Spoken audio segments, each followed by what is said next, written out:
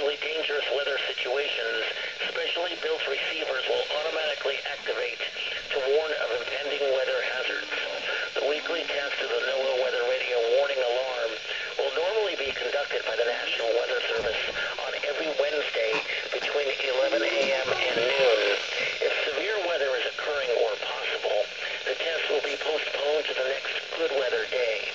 The warning alarm is activated for weather warnings and selected watches, hazards, and special non-weather events that affect the following counties: San Luis Obispo, Santa Barbara, Ventura, and Los Angeles counties, and adjacent coastal waters.